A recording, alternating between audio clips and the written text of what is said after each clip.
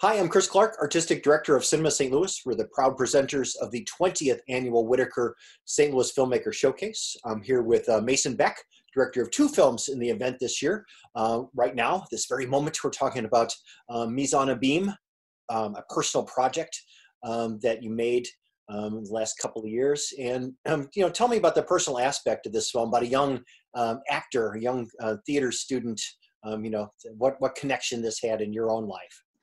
Oh man, well, I'll start with the fact that I was also a young actor in theater. I take it for granted because I actually never wanted to act. I always wanted to direct, but in theater I had to first understand the actor's perspective of the stage, so I jumped into acting. And when I did, I surprisingly got very connected with my drama teacher in a way that I didn't expect. So that's kind of where this story draws from. The fact that a connection came out of what I was thought was going to be something more difficult and more thrashing, because he's very, very stern about how he wants his plays and how he wants his actors to do their jobs.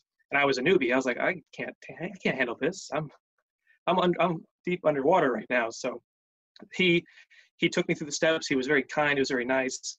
And of course, it was a very intimidating presence. So that story of Mise En really captured the idea of what it was like for me as an actor. It's not me on that stage per se. This wasn't exactly how it happened. Of course not. It's more so just the idea of how this young kid can look at someone, think one thing, and then to have his whole world turned around in order for the better, for his performance's sake. So the story itself came from those inspirations for my personal life.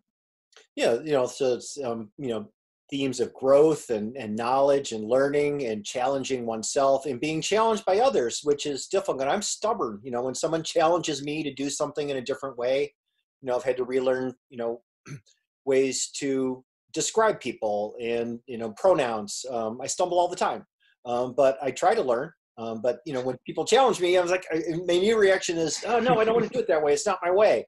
So it's hard to learn any new skill. And, acting, you have to strip away parts of yourself. And it's a, complicated, deep and personal, emotional process. And, someone's going to start bleeding at some point, and knees are going to get, skinned a little bit, but you have to pick yourself up. Just like being a little kid, and brush it off, and you can sit there and cry and pout, or you can, do it. I too am a Gorlock, so I like the, I didn't have enough credits to be a filmmaker, but, I was in the film and media department. So I've always liked, loved watching the evolutions of storytellers coming out of there. So you had a lot of Websterites as part of the project. Any big challenges in putting this film together?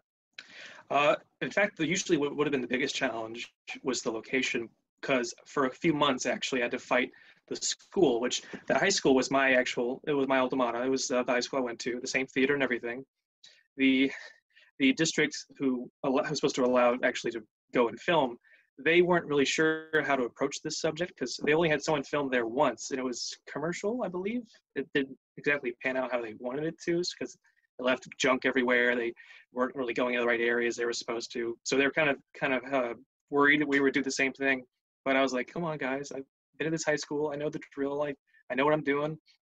After a few months of hassling them and getting them to listen, finally, they were like, okay, you have to pay this, and you have to follow these regulations. I'm like, okay, so I did.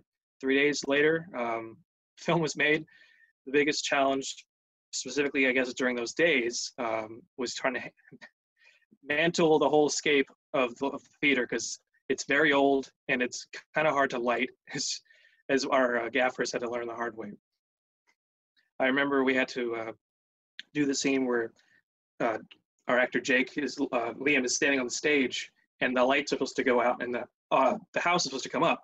Now the house lights, they don't come on immediately. They are very slow. So we're like, how do we do this fast? So we had to rig up the Joker, had to rig up multiple other lights to get them to actually come on faster, and to make the scene work. And we actually got it in one take, and I was like, all right, we can't risk it. Turn on off the Joker again, so let's just move on. Good.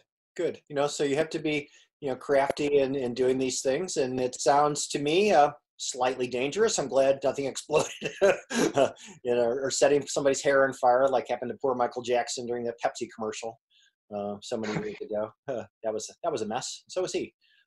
Anyway, I get to digress.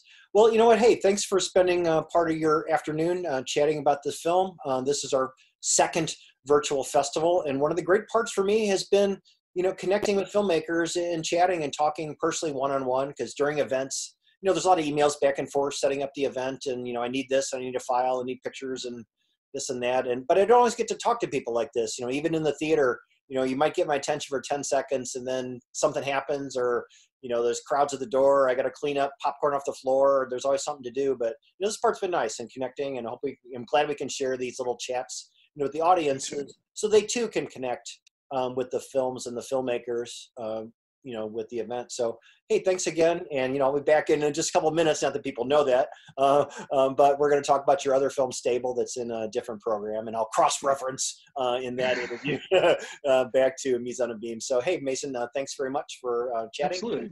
Thank you, Chris. A couple minutes. See you in a minute.